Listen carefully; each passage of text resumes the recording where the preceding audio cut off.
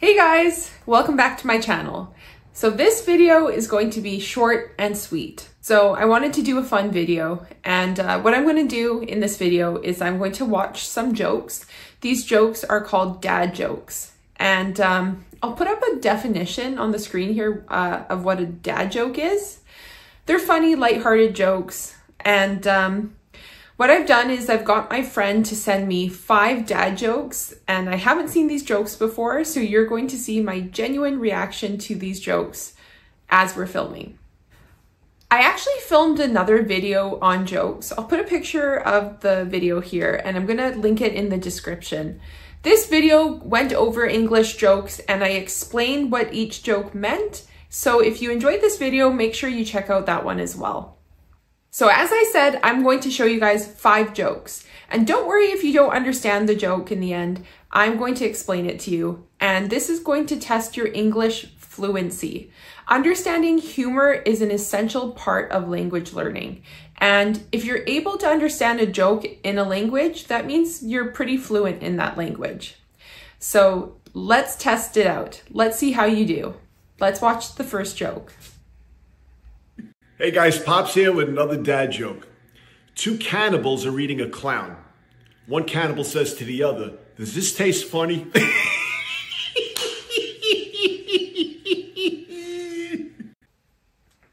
Okay, so I don't really like when someone actually laughs for you because I feel like they're trying to encourage you to laugh. I like someone who's very stoic and deadpan, and then if I find the joke funny, I'll laugh. But yeah. Okay, so did you understand the joke? The joke is that cannibals are people who eat other human beings. So 2 cannibals are together and they eat a clown. A clown is a person dressed up in a costume. I'll put a picture of a clown here. And the cannibals say to each other, "Does this taste funny?" And I guess that's a joke because clowns are supposed to be funny. Another component of this joke involves the expression, "Does this taste funny?" So if someone says, "Does this taste funny?" in English, it can mean, does this taste off, or does it taste wrong in some way? So if you get some food from the fridge and then you eat it and it tastes kind of weird, or it tastes maybe old, or it went bad, you might say to someone, "Does this taste funny to you? Does it taste bad or not delicious in some way?" It tastes funny. It tastes funny. It tastes funny. It tastes funny. No, it tastes funny. So that was the punchline of the first joke. So this first one is a joke because the punchline, "Does this taste funny?" works on 2 levels.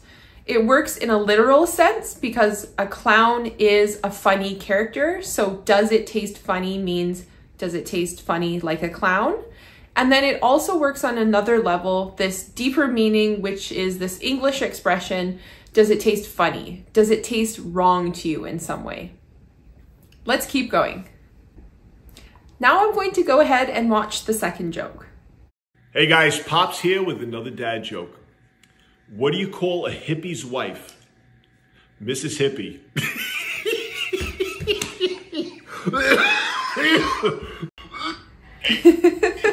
I actually found the ending of that clip the funniest.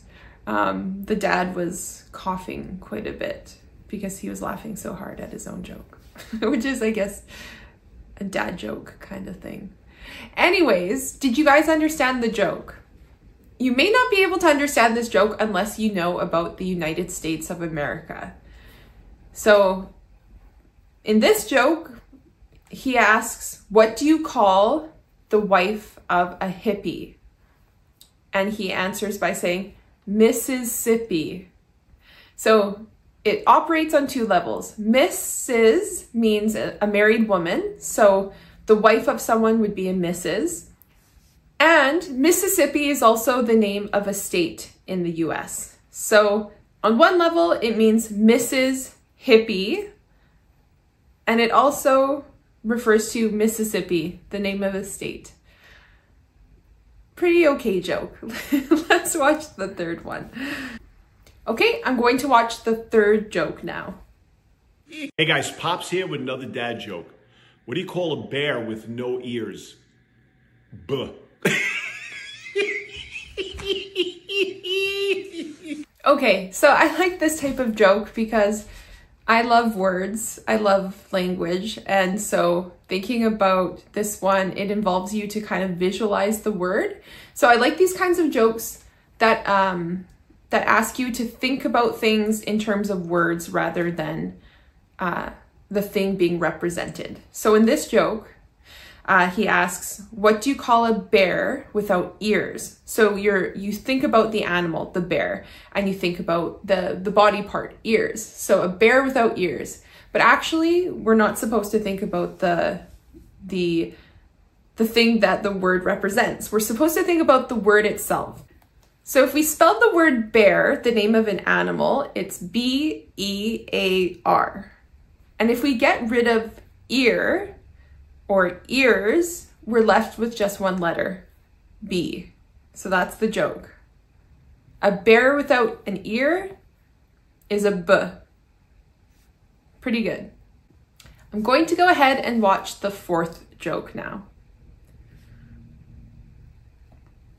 Hey guys, Pops here with another dad joke. I went to the doctor the other day and he told me I was going deaf. That news was hard for me to hear. I think so far, this is the most dad joke of the whole collection. I feel like a dad would totally say this. So this one is good. Did you guys understand the joke? Okay, so the doctor tells him that he is going deaf, and he responds and says that that news was hard for him to hear. Do you understand the joke?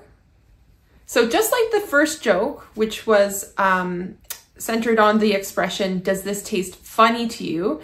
This joke also involves an English expression. So if something is hard for you to hear, we usually think about that in the deeper sense of something being difficult to hear or challenging to hear. So if you find out that your best friend did something very, very bad and your other friend tells you about that, you could say that that news is hard to hear. It's difficult, or it creates some sort of emotional disturbance to hear that. So in this joke, the expression, it was hard for me to hear that news, it's funny because this expression operates on two levels, the literal and then the deeper meaning. The literal meaning is that if you are deaf, if you can't hear anything, everything would be hard for you to hear. And the deeper meaning would be to find out that you are going to go deaf can be very upsetting and very emotionally disturbing. So in a deeper sense, it is hard to hear. That one was a pretty good joke. Let's keep going. Now I'm going to go ahead and watch the fifth clip. Hey guys, Pops here with another dad joke. What generation does Forrest Gump belong to? Gen A. Hey guys. Okay. I like this one because I love the movie Forrest Gump, and also I think it's always funny when older people talk about these different Gen A, Gen X, Gen Z. I don't even know what all those mean. So it's funny when an older person talks about them. Anyways, did you guys understand the joke? What generation does Forrest Gump belong to? Gen A. So you have to have watched the movie Forrest Gump to understand this joke. For those of you who have seen the movie, you'll remember that Jenny, or Gen A, as Forrest Gump says with his accent or style of speaking, Jenny is the love interest in the movie. So there are these names for generations. So there's Gen X. I'm actually going to do a little research and I'll put them on the screen here and then define what these things mean. So there's all these different names for people born in certain decades, and I'll put the information on the screen here after I've done my research. But this joke is introducing a new generation or a new gen, and it is Gen A. So it works, this joke works on two levels. Gen means generation, and then you put a letter afterwards. So Gen A, Gen X, Gen B, whatever. And then this joke operates on another level because the character in the movie is named Jenny. And Forrest Gump is always saying, Gen A, Gen A.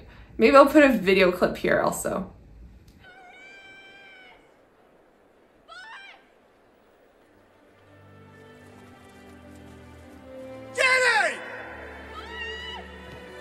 So that was a good joke. Okay, you guys, that's it. This video, like I said, is short and sweet. I've just gone over 5 dad jokes. I have to give a little bit of a shout out to this creator here with the YouTube handle Joe Melee, maybe? So these were really fun videos, really fun to watch, and I hope you guys understood the jokes, and if you didn't understand the jokes, I hope you found my explanation useful. If you guys know any funny dad jokes or any jokes in general that you want to share, write the joke in the comment, and then it'll be just fun to read through your comments and see what you guys find funny. The last thing I want to say here is, if you haven't done so already, please subscribe to my channel and make sure you turn on alerts so that you can get notifications about my new content. Thank you so much for watching. I'll see you guys next week.